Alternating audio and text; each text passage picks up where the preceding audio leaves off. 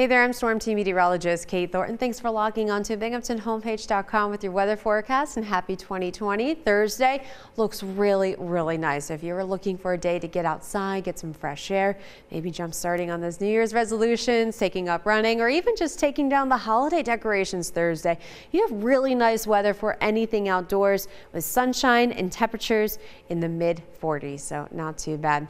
We'll keep things on the mild side overnight. Cloud cover moves in, so that keeps those temperatures from falling off too much. But by Friday morning, we wake up to some rain. Friday is a little rainy. It's still mild, highs in the 40s, but there will be rain showers pretty much off and on throughout the day. And we have more rain returning on Saturday too. Saturday is another widespread rain event, followed by just a little bit of snow. Wind chill not a problem for us on Friday because of how warm the air is, and it's not super windy, so that's not a problem. But we're just going to watch out for some possible a little bit of snow Saturday night into Sunday. Keeping it mild the next several days, then colder on Sunday, enough where we do have chances of snow showers for next week.